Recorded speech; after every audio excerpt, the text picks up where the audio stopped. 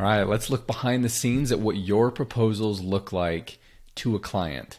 This is part 2 of a video I released earlier this week where I posted an actual job and I started to show you what your profile looked like and what the proposals look like, because if you can understand what the client's perspective is on this, then you can better structure your proposals, especially those first 2 sentences, and also understand how to optimize your profile better in order so that your proposal is seen by the client. And we're going to discuss a few things here, like whether it's worth boosting your profile or not.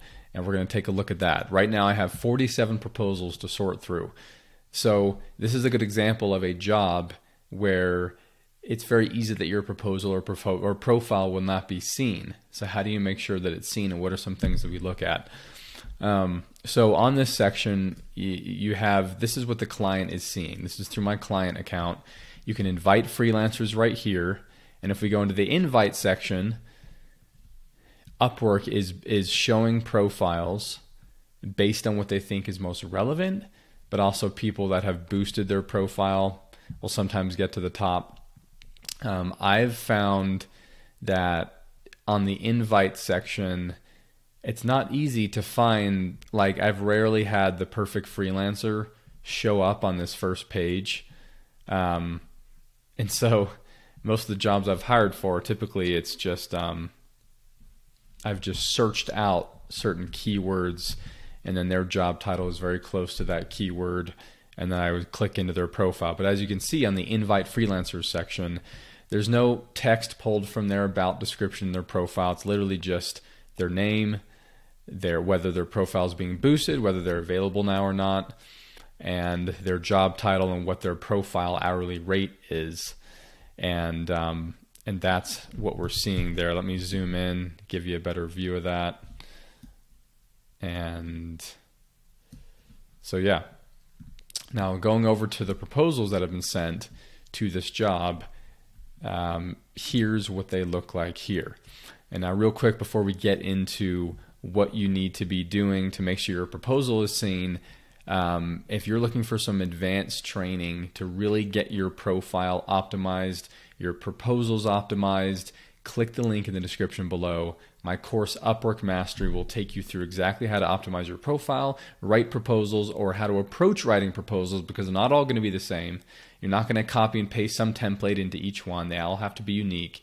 But I'm going to teach you my process for how to figure out how to write a proposal for each thing. And then also how to do interviews in a way where you can persuade a client to hire you and communicate your true value. I mean, those few things is what's needed to find clients on Upwork.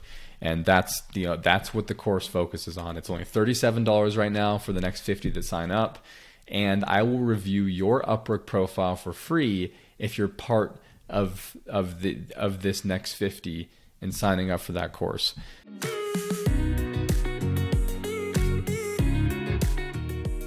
Now, looking at these profiles here, as you can see, these top few ones are boosted. If you can notice, I'm wearing my early morning robe. It's here in Utah. It's only 6 a.m. But when we go into these proposals, as a client, and I can tell you, the client, even the jobs that I've applied to, the question here is, do I boost my proposal so that I can be seen? Or do I boost it to the #1 spot? Sometimes the #1 spot is like 30 connects, but if you just boost to the #2 spot or the 3 spot, it's only like 15 connects. I can tell you right now, you do not need to boost your proposal to the #1 spot.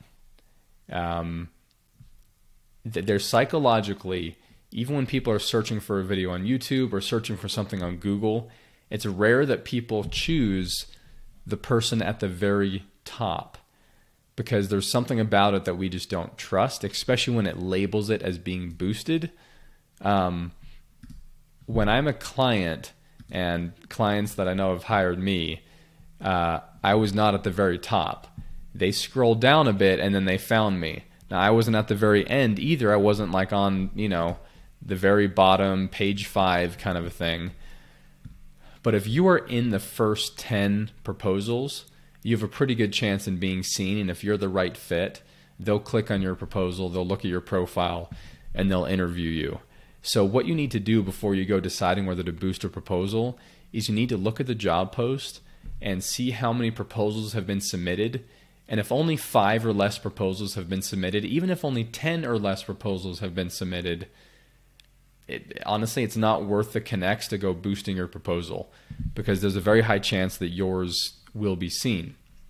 Now, if you're submitting to this job only 5 minutes after it's been posted, then there could be a lot more proposals that come in. But if it's within 24 hours, so if it's the next day and there's only under 10 proposals, then yeah, you definitely do not need to boost your proposal to be seen. And also, if you do ever boost your proposal, I mean, I've rarely boosted mine, especially if you're responding to an invite. You definitely don't need to boost your proposal, because what a client will do is, if they invite you to a job, they're going to go over to the section. So when you invite a freelancer, you can view who you've invited and follow up on them first. And clients are more responsive to the people that they invited. But if you ever do boost it, like, you can boost it to the number 3 spot, and you're still going to be seen. The client will scroll down and look at probably the first 10 proposals on here, and especially the first 5. So don't think you need to be in the number 1 spot to be seen. It just doesn't work like that. Now, if you look here,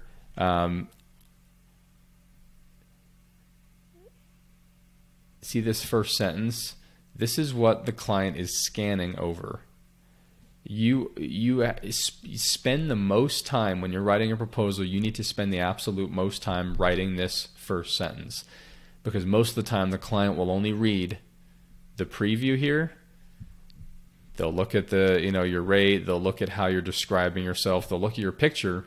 So your picture needs to be really nice looking. Like right here, this girl, her picture is more shady. It's harder to see clearly. This top one's a little bit nicer, and some of these are nicer. This one looks like it was almost a picture taken out of a yearbook, so it's not as professional looking. That one's just really far away, and the lighting's not as good. Your profile picture does matter, so I would spend the extra if you have to hire somebody, if you don't have the skills, or just ask around for some help to get a really nice profile picture. It makes a difference. It makes a first impression on whether the client clicks on your proposal. It really does. And so, if we look in here, like, see Dear Chad, hello, these types of things tend to use up valuable real estate. I know they're trying to be conversational, but you can do that throughout most of your proposal.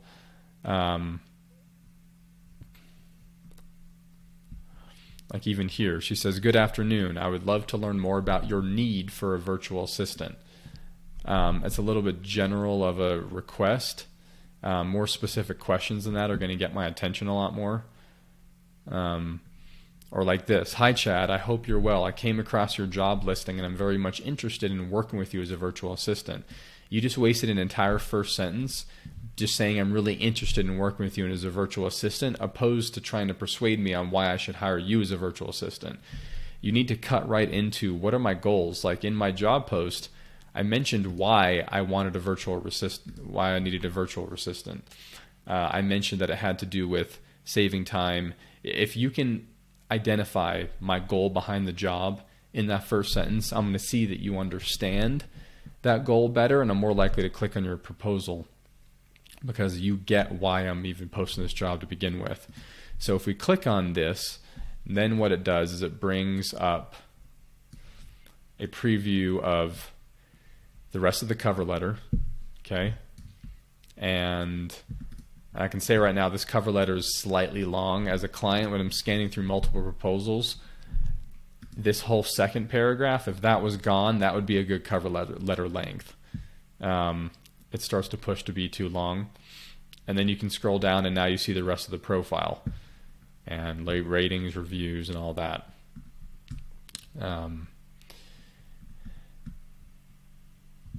And so that's what that looks like. So again, it just kind of highlights the importance of really working on those first two sentences and making sure that those are really optimized well. So if we go into one of these cover letters, let's see here. Hello, I'm very interested in your virtual assistant role and would love to be considered. So she just spent an entire sentence kind of wasting the space, just saying how much she would love to be considered for the job, opposed to jumping right into what the experience is.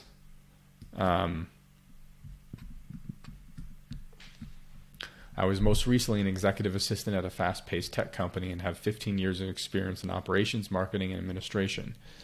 I'm very confident in my ability to proactively support a leader, and I bring a high level of efficiency, communication, and initiative to an environment. Currently, I'm freelancing as a content strategist for a branding agency and as a copywriter for a marketing firm. Okay. I've had to quickly learn a variety of new tools. Okay, so she is touching on the fact, so I made a point in my job post that you need to be a quick learner because there's things that I'll train you on, and as long as you can learn quickly, it's okay that you don't have the experience in everything. Thanks in advance for your consideration. Now, if I were to read through this, though, she didn't ask any questions. When you ask questions, it makes me more willing to respond and start the interview process. Also, this could very easily be a cover letter. This could very easily be a template that she just copies and pastes to any virtual assistant job that she applies to. I'm not seeing anything overly unique to my job post. And it reads like that. And the vast majority of people that submit to jobs on Upwork are trying to just get out as many proposals as possible, and they're not touching on the specific things and even the wording that you mentioned in your job post to show that they really read it thoroughly and they're trying to create something unique for you. And also, focusing on the years of experience doesn't really matter to clients most of the time. It's okay if you mention it. Sometimes they want to know that you've been in the business for a while. But for the most part, talking about the results you've helped your clients achieve. I helped them save this much time. I helped them save this much money. This is how much their business growed throughout the time period that I was doing virtual assistants for them. That's the kind of results that you need to be focusing on. So, yeah, overall, again, like this is a very long proposal, but it's reading again as if she had came up with this and she's just copying and paste. This is almost like a resume that she has that she's just copying and pasting into each proposal she writes. And so it's just not as effective. It doesn't really appeal to the client. I'm not seeing any questions in here. And it makes me not even want to read the whole thing because I immediately am detecting the fact that this is just a resume she's written, and she's just copying and pasting whenever she does a proposal, and it's not uniquely written. So those are some tips for now. I'll come back to you soon in another video with additional tips as I go through these proposals. I'm going to use some examples of how the proposals can, and we'll dive deeper into how they can improve. And I'll bring up a proposal and go through, hey, if you change this, this, and this, you're more likely to get an interview. As I continue to show you the behind the scenes of the job hiring process on Upwork. Please subscribe if you haven't already. Go to Freelance Fanman. Again, click that link below if you want the course, and I will review your Upwork profile for free, and I'll see you next time.